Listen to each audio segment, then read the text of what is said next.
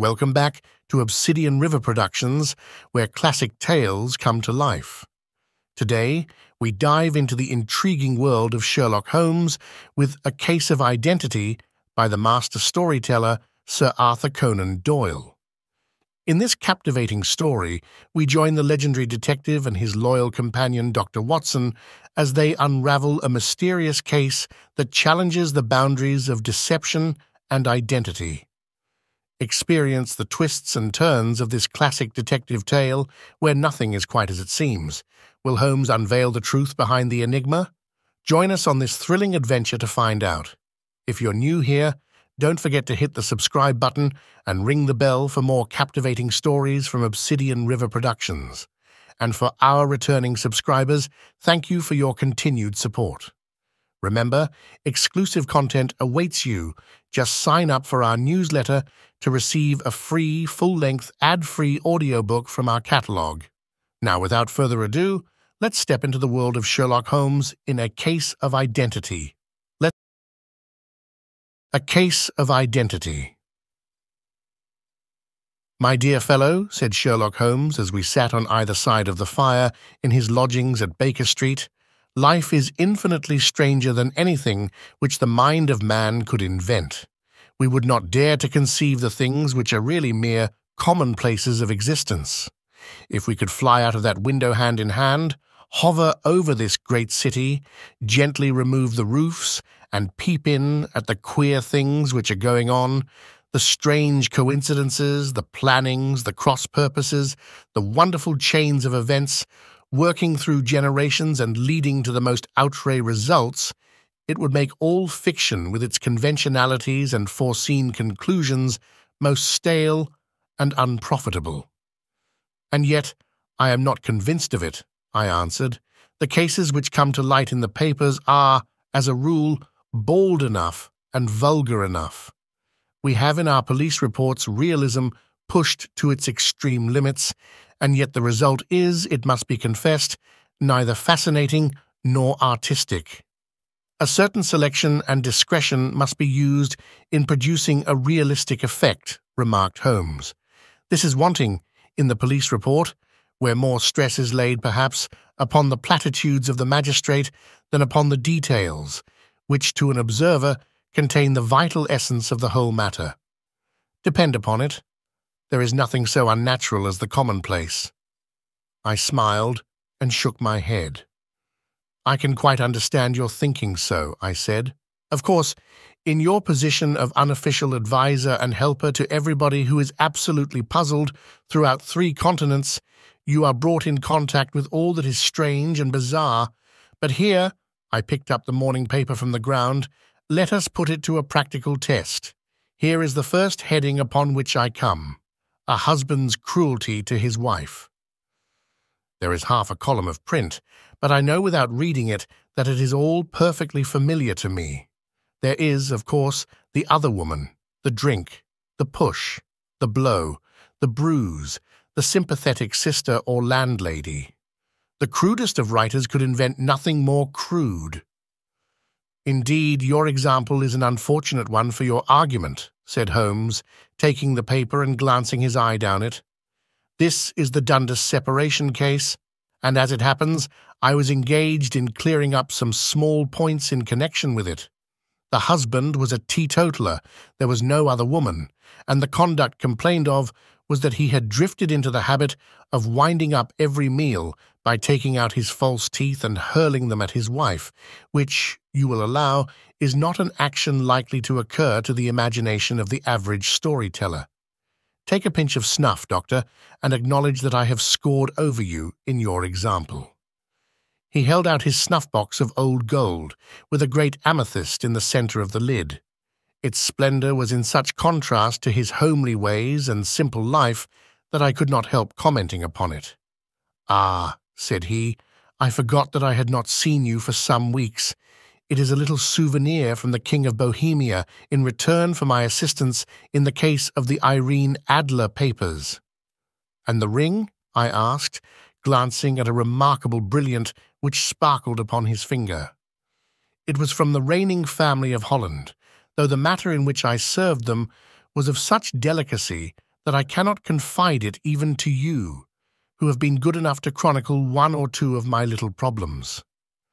"And have you any on hand just now?" I asked with interest.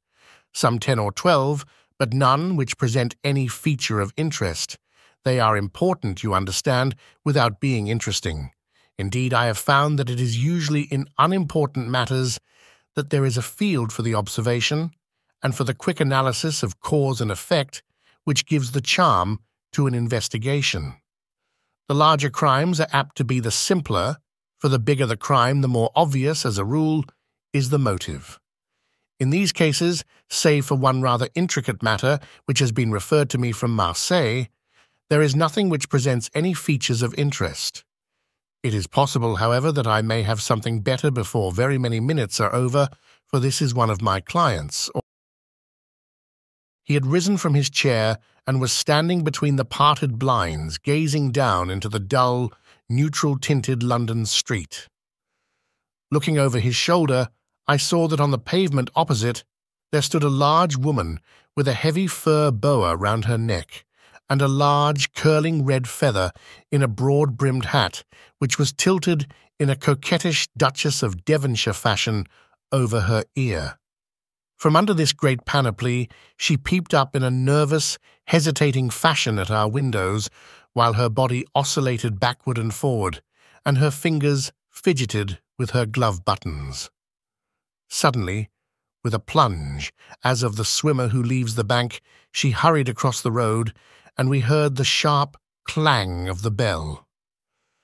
"I have seen those symptoms before," said Holmes, throwing his cigarette into the fire. "Oscillation upon the pavement always means an affaire de cœur.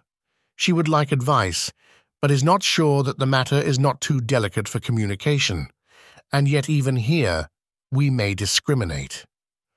When a woman has been seriously wronged by a man, she no longer oscillates, and the usual symptom is a broken bell wire. Here we may take it that there is a love matter, but that the maiden is not so much angry as perplexed or grieved. But here she comes in person to resolve our doubts."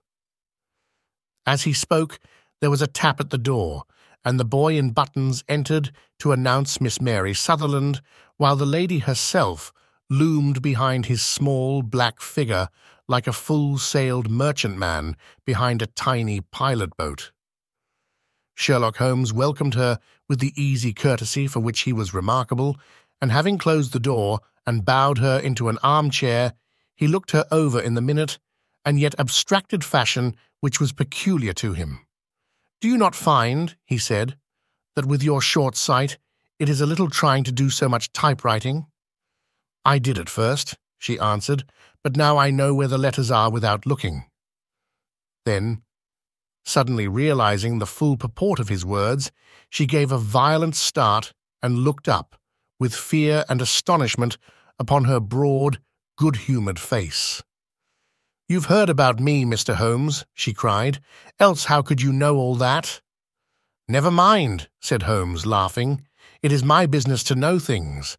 Perhaps I have trained myself to see what others overlook. If not, why should you come to consult me?" "I came to you, sir, because I heard of you from Mrs. Etheridge, whose husband you found so easy when the police and everyone had given him up for dead. Oh, Mr. Holmes, I wish you would do as much for me. I'm not rich, but still I have 100 a year in my own right, besides the little that I make by the machine, and I would give it all to know what has become of Mr. Hosmer Angel." "Why did you come away to consult me in such a hurry?" asked Sherlock Holmes, with his fingertips together and his eyes to the ceiling. Again, a startled look came over the somewhat vacuous face of Miss Mary Sutherland. "Yes, I did bang out of the house," she said, "for it made me angry to see the easy way in which Mr. Windybank, that is my father, took it all.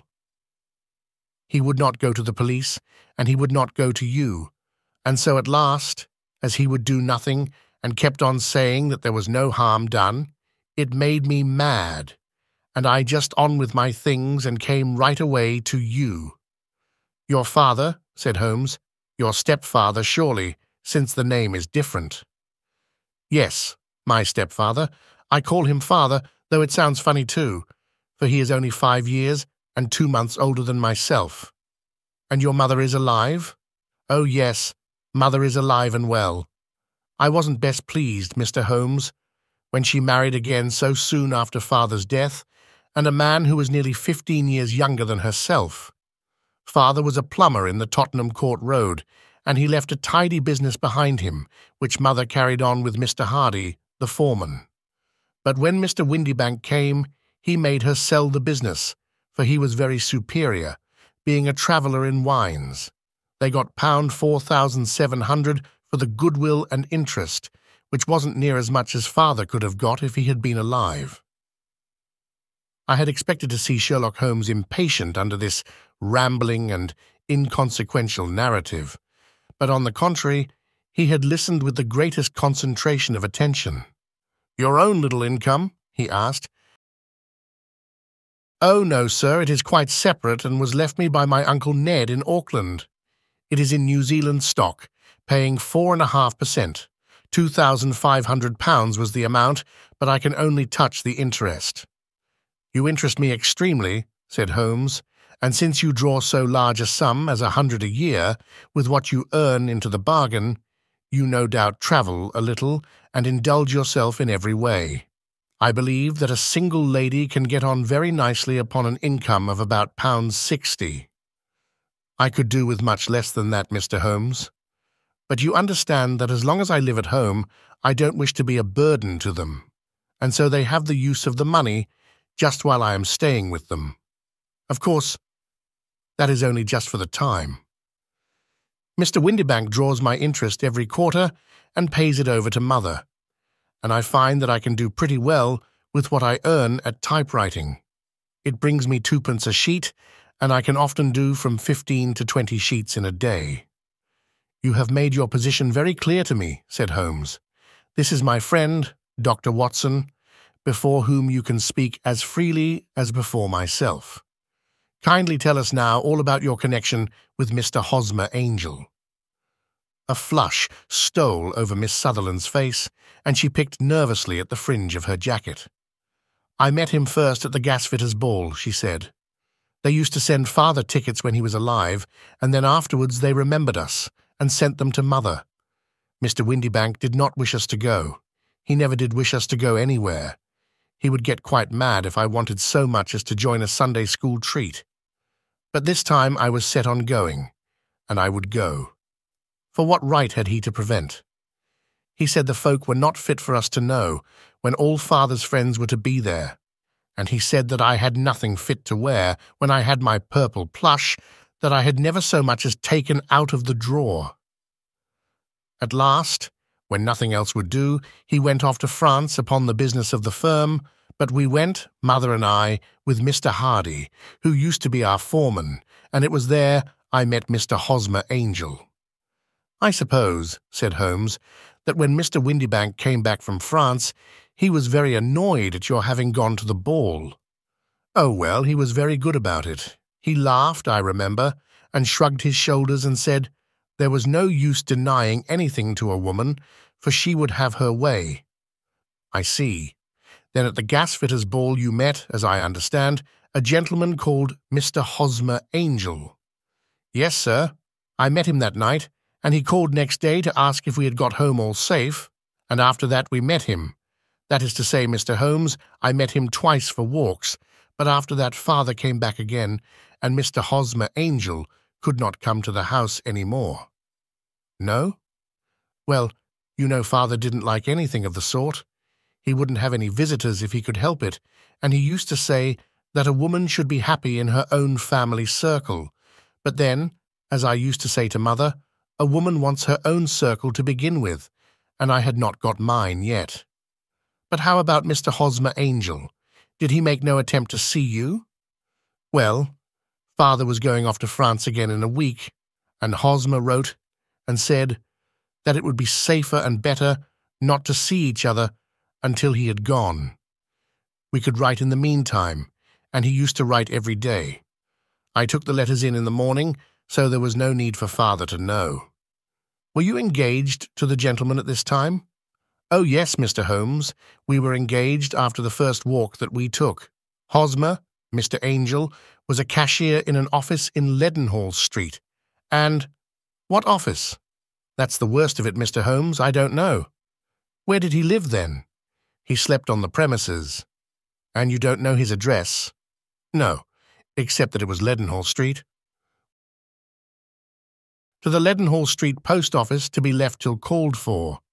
He said that if they were sent to the office he would be chaffed by all the other clerks about having letters from a lady, so I offered to typewrite them, like he did his. But he wouldn't have that, for he said that when I wrote them, they seemed to come from me, but when they were typewritten, he always felt that the machine had come between us. That will just show you how fond he was of me, Mr. Holmes, and the little things that he would think of. It was most suggestive, said Holmes. It has long been an axiom of mine that the little things are infinitely the most important. Can you remember any other little things about Mr. Hosmer Angel? He was a very shy man, Mr. Holmes. He would rather walk with me in the evening than in the daylight, for he said that he hated to be conspicuous. Very retiring and gentlemanly he was. Even his voice was gentle. He'd had the quinsy and swollen glands when he was young, he told me, and it had left him with a weak throat and a hesitating, whispering fashion of speech. He was always well dressed, very neat and plain, but his eyes were weak, just as mine are, and he wore tinted glasses against the glare. Well, and what happened when Mr. Windybank, your stepfather, returned to France? Mr. Hosmer Angel came to the house again and proposed that we should marry before father came back. He was in dreadful earnest, and made me swear, with my hands on the testament, that whatever happened, I would always be true to him. Mother said he was quite right to make me swear, and that it was a sign of his passion. Mother was all in his favour from the first, and was even fonder of him than I was. Then, when they talked of marrying within the week, I began to ask about father, but they both said never to mind about father, but just to tell him afterwards, and Mother said she would make it all right with him. I didn't quite like that, Mr. Holmes. It seemed funny that I should ask his leave, as he was only a few years older than me, but I didn't want to do anything on the sly, so I wrote to father at Bordeaux, where the company has its French offices. But the letter came back to me on the very morning of the wedding. It missed him then? Yes, sir, for he had started to England just before it arrived. Ah, that was unfortunate. Your wedding was arranged then for the Friday. Was it to be in church? Yes, sir, but very quietly. It was to be at St. Saviour's near King's Cross, and we were to have breakfast afterwards at the St. Pancras Hotel.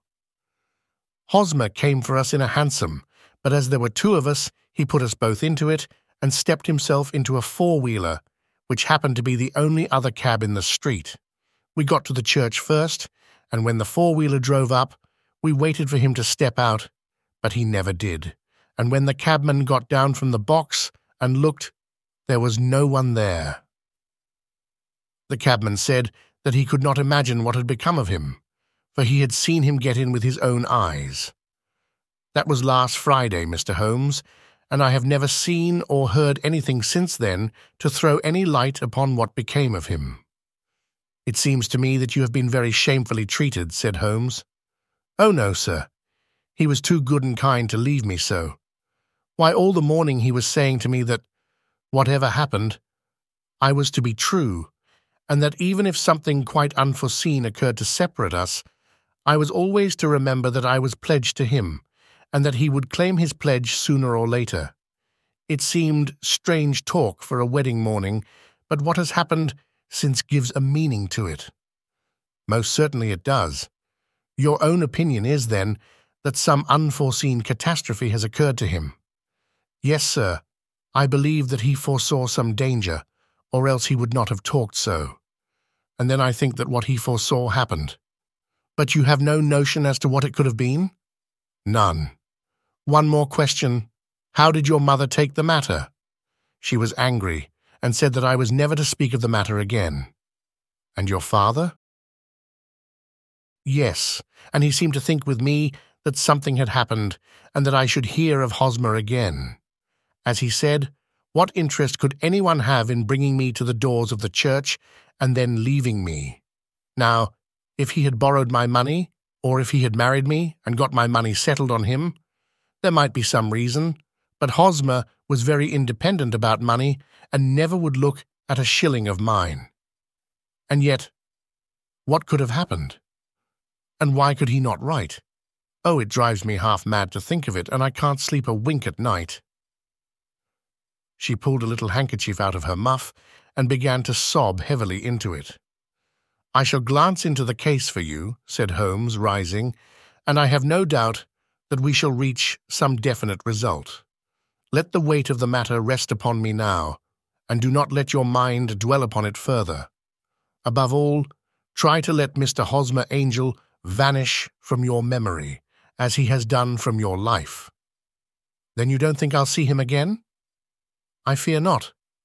"Then what has happened to him?" "You will leave that question in my hands. I should like an accurate description of him and any letters of his which you can spare." "I advertised for him in last Saturday's Chronicle," said she. "Here is the slip, and here are 4 letters from him." "Thank you. And your address?" "No. 31 Lion Place, Camberwell." "Mr. Angel's address you never had, I understand. Where is your father's place of business?" "He travels for Westhouse and Ampeep, Marbank, the great claret importers of Fenchurch Street." "Thank you. You have made your statement very clearly. You will leave the papers here, and remember the advice which I have given you. Let the whole incident be a sealed book, and do not allow it to affect your life." "You are very kind, Mr. Holmes, but I cannot do that. I shall be true to Hosmer. He shall find me ready when he comes back." For all the preposterous hat and the vacuous face, there was something noble in the simple faith of our visitor which compelled our respect. She laid her little bundle of papers upon the table and went her way, with a promise to come again whenever she might be summoned. Sherlock Holmes sat silent for a few minutes, with his fingertips still pressed together, his legs stretched out in front of him, and his gaze directed upward to the ceiling. Then he took down from the rack the old and oily clay pipe, which was to him as a counsellor, and having lit it, he leaned back in his chair, with the thick blue cloud wreaths spinning up from him, and a look of infinite languor in his face. "Quite an interesting study, that maiden," he observed. "I found her more interesting than her little problem, which, by the way, is rather a trite one. You will find parallel cases if you consult my index in Andover in '77, and there was something of the sort at The Hague last year.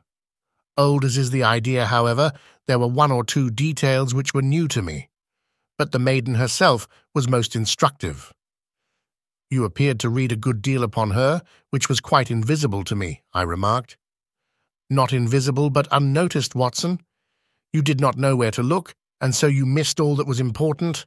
I can never bring you to realize the importance of sleeves, the suggestiveness of thumbnails, or the great issues that may hang from a bootlace. Now, what did you gather from that woman's appearance? Describe it."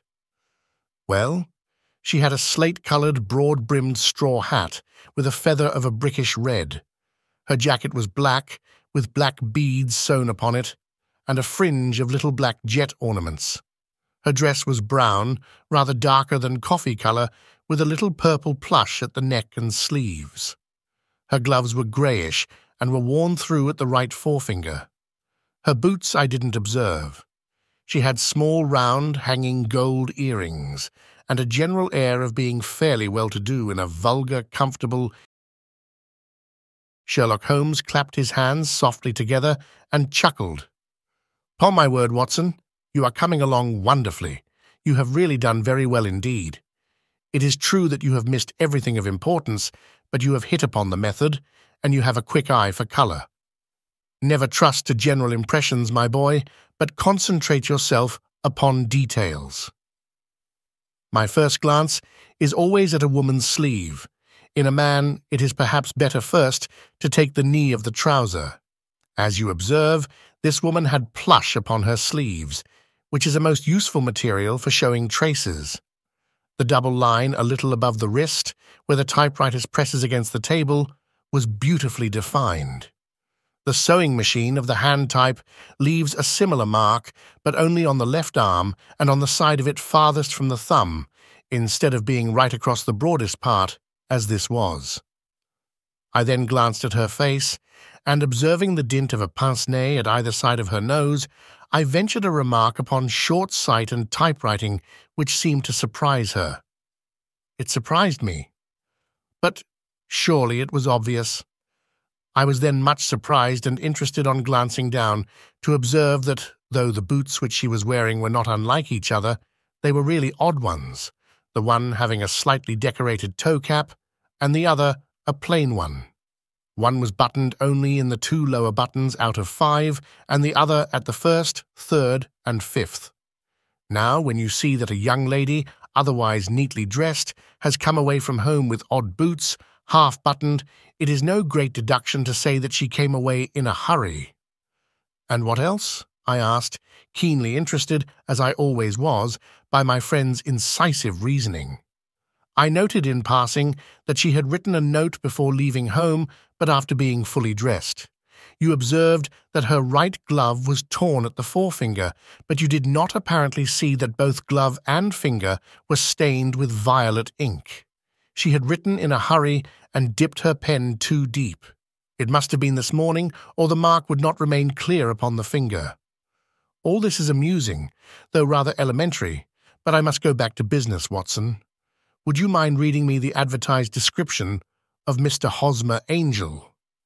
I held the little printed slip to the light.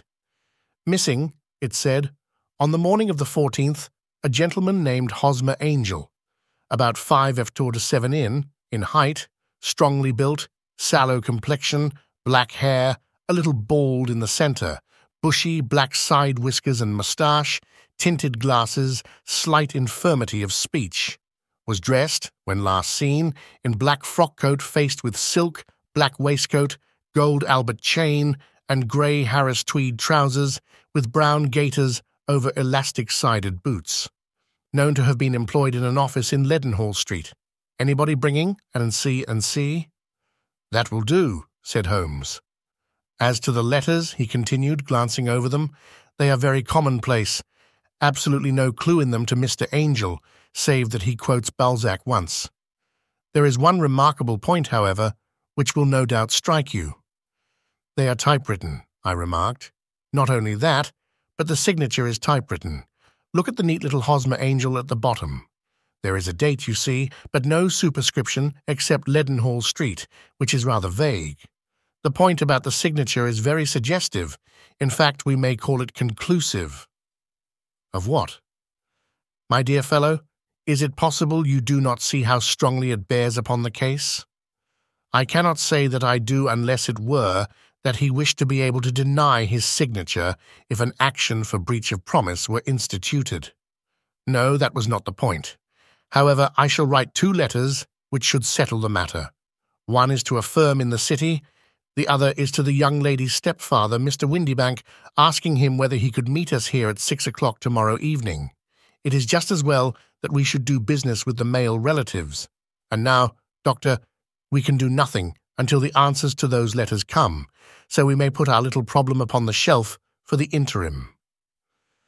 I had had so many reasons to believe in my friend's subtle powers of reasoning and extraordinary energy in action that I felt that he must have some solid grounds for the assured and easy demeanor with which he treated the singular mystery which he had been called upon to fathom.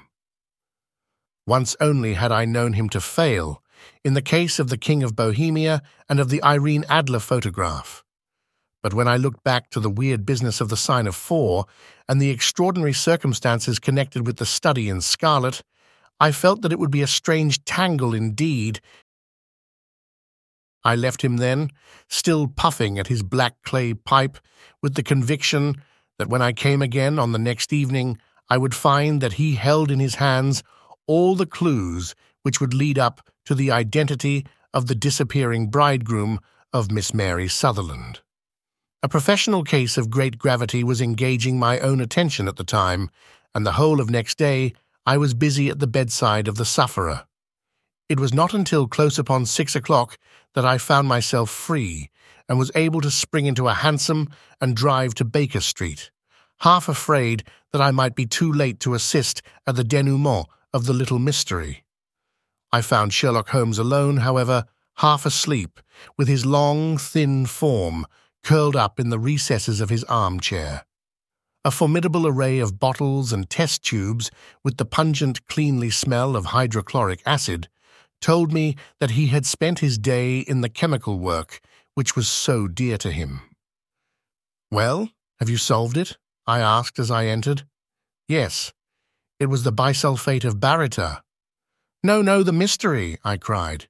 "Oh, that? I thought of the salt that I have been working upon. There was never any mystery in the matter, though. As I said yesterday, some of the details are of interest. The only drawback is that there is no law, I fear, that can touch the scoundrel. Who was he then, and what was his object in deserting Miss Sutherland?"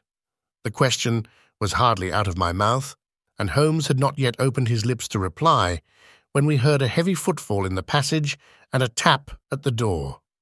"This is the girl's stepfather, Mr. James Windybank," said Holmes. "He has written to me to say that he would be here at 6.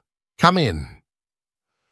The man who entered was a sturdy, middle-sized fellow, some 30 years of age, clean-shaven and sallow-skinned, with a bland, insinuating manner and a pair of wonderfully sharp and penetrating grey eyes. He shot a questioning glance at each of us, placed his shiny top hat upon the sideboard, and with a slight bow sidled down into the nearest chair. "Good evening, Mr. James Windybank," said Holmes. "I think that this typewritten letter is from you, in which you made an appointment with me for 6 o'clock. "Yes, sir. I'm afraid that I am a little late, but I'm not quite my own master, you know. I am sorry that Miss Sutherland has troubled you about this little matter, for I think it is far better not to wash linen of the sort in public. It was quite against my wishes that she came, but she is a very excitable, impulsive girl, as you may have noticed, and she is not easily controlled when she has made up her mind on a point. Of course, I did not mind you so much, as you are not connected with the official police, but it is not pleasant to have a family misfortune like this noised abroad. Besides, it is a useless expense, for how could you possibly find this Hosmer Angel?" "On the contrary," said Holmes quietly, "I have every reason to believe that I will succeed in discovering Mr. Hosmer Angel." Mr. Windybank gave a violent start and dropped his gloves. "I am delighted to hear it," he said. "It is a curious thing," remarked Holmes, "that a typewriter has really quite as much individuality as a man's handwriting. Unless they are quite new, no two of them write exactly alike. Some letters get more worn than others, and some wear only on one side. Now, you remark in this note of yours, Mr. Windybank, that in every case there is some little slurring over of the E, and a slight defect in the tail of the R. There are 14 other characteristics, but those are the more obvious. We do all our correspondence with this machine at the office, and no doubt it is a little worn," our visitor answered, glancing keenly at Holmes with his bright little eyes. "And now I will show you what is really a very interesting study, Mr. Windybank," Holmes continued. "I think of writing another little monograph some of these days on the typewriter and its relation to crime. It is a subject to which I have devoted some little attention. I have here 4 letters which purport to come from the missing man. They are all typewritten. In each case, not only are the E's slurred and theirs tailless, but you will observe, if you care to use my magnifying lens, that the 14 other characteristics to which I have alluded are there as well." Mr. Windybank sprang out of his chair and picked up his hat. "I cannot waste time over this sort of fantastic talk, Mr. Holmes," he said. "If you can catch the man, catch him, and let me—" "Certainly," said Holmes, stepping over and turning the key in the door. "I let you know, then, that I have caught him." "What? Where?" shouted Mr. Windybank, turning white to his lips and glancing about him like a rat in a trap. "Oh, it won't do," "Really it won't," said Holmes suavely. "There is no possible getting out of it, Mr. Windibank. It is quite too transparent, and it was a very bad compliment when you said that it was impossible for me to solve so simple a question. That's right. Sit down and let us talk it over." Our visitor collapsed into a chair with a ghastly face and a glitter of moisture on his brow. It's not actionable," he stammered. "I am very much afraid that it is not. But between ourselves, Windibank, it was as cruel and selfish and heartless a trick in a petty way as ever came before me. Now let me just run over the course of events, and you will contradict me if I go wrong." The man sat huddled up in his chair with his head sunk upon his breast, like one who is utterly crushed. Holmes stuck his feet up on the corner of the mantelpiece and, leaning back with his hands in his pockets, began talking, rather to himself, as it seemed, than to us. "The man married a woman very much older than himself for her money," said he, "and he enjoyed the use of the money of the daughter as long as she lived with them. It was a considerable sum for people in their position, and the loss of it would have made a serious difference. It was worth an effort to preserve it."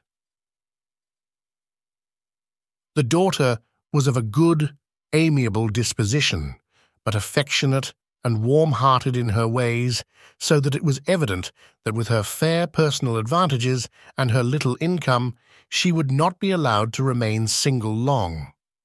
Now her marriage would mean, of course, the loss of 100 a year, so what does her stepfather do to prevent it? He takes the obvious course of keeping her at home and forbidding her to seek the company of people of her own age. But soon he found that that would not answer forever. She became restive, insisted upon her rights, and finally announced her positive intention of going to a certain ball. What does her clever stepfather do then? He conceives an idea more creditable to his head than to his heart. With the connivance and assistance of his wife, he disguised himself, covered those keen eyes with tinted glasses, masked the face with a moustache and a pair of bushy whiskers, sunk that clear voice into an insinuating whisper, and doubly secure on account of the girl's short sight, he appears as Mr. Hosmer Angel and keeps off other lovers by making love himself. "It was only a joke at first," groaned our visitor. "We never thought that she would have been so carried away." "Very likely not. However that may be, the young lady was very decidedly carried away, and having quite made up her mind that her stepfather was in France, the suspicion of treachery never for an instant entered her mind. She was flattered by the gentleman's attentions, and the effect was increased by the loudly expressed admiration of her mother. Then Mr. Angel began to call, for it was obvious that the matter should be pushed as far as it would go if a real effect were to be produced. There were meetings and an engagement which would finally secure the girl's affections from turning towards anyone else. But the deception could not be kept up forever. These pretended journeys to France were rather cumbrous. The thing to do was clearly to bring the business to an end in such a dramatic manner that it would leave a permanent impression upon the young lady's mind, and prevent her from looking upon any other suitor for some time to come. Hence, those vows of fidelity exacted upon a testament, and hence also the allusions to a possibility of something happening on the very morning of the wedding. James Windibank wished Miss Sutherland to be so bound to Hosmer Angel and so uncertain as to his fate that for 10 years to come, at any rate, she would not listen to another man. As far as the church door he brought her, and then, as he could go no farther, he conveniently vanished away by the old trick of stepping in at one door of a four-wheeler and out at the other. I think that was the chain of events, Mr. Windibank." Our visitor had recovered something of his assurance while Holmes had been talking, and he rose from his chair now with a cold sneer. "It may be so, or it may not, Mr. Holmes," said he, "but if you are so very sharp, you ought to be sharp enough to know that it is you who are breaking the law now, and not me. I have done nothing actionable from the first, but as long as you keep that door locked, you lay yourself open to an action for assault and illegal constraint. The law cannot, as you say, touch you, said Holmes, unlocking and throwing open the door, yet there never was a man who deserved punishment more. If the young lady has a brother or a friend, he ought to lay a whip across your shoulders. By Jove, he continued, flushing up at the sight of the bitter sneer upon the man's face. It is not part of my duties to my client, but here's a hunting crop handy, and I think I shall just treat myself to— He took 2 swift steps to the whip, but before he could grasp it, there was a wild clatter of steps upon the stairs. The heavy hall door banged, and from the window we could see Mr. James Windybank running at the top of his speed down the road. "There's a cold-blooded scoundrel," said Holmes, laughing, as he threw himself down into his chair once more. "That fellow will rise from crime to crime until he does something very bad and ends on a gallows. The case has, in some respects, been not entirely devoid of interest." "I cannot now entirely see all the steps of your reasoning," I remarked. "Well, of course it was obvious from the first that this Mr. Hosmer Angel must have some strong object for his curious conduct, and it was equally clear that the only man who really profited by the incident, as far as we could see, was the stepfather. Then the fact that the 2 men were never together, but that the one always appeared when the other was away, was suggestive. So were the tinted spectacles and the curious voice, which both hinted at a disguise, as did the bushy whiskers. My suspicions were all confirmed by his peculiar action in typewriting his signature, which, of course, inferred that his handwriting was so familiar to her that she would recognize even the smallest sample of it. You see, all these isolated facts, together with many minor ones, all pointed in the same direction. And how did you verify them? Having once spotted my man, it was easy to get corroboration. I knew the firm for which this man worked. Having taken the printed description, I eliminated everything from it which could be the result of a disguise, the whiskers, the glasses, the voice, and I sent it to the firm, with a request that they would inform me whether it answered to the description of any of their travellers. I had already noticed the peculiarities of the typewriter, and I wrote to the man himself at his business address, asking him if he would come here. As I expected, his reply was typewritten and revealed the same trivial but characteristic defects. The same post brought me a letter from Westhouse and our Marbank of Fenchurch Street to say that the description tallied in every respect with that of their employee, James Windybank. Voilà tout. And Miss Sutherland? If I tell her, she will not believe me.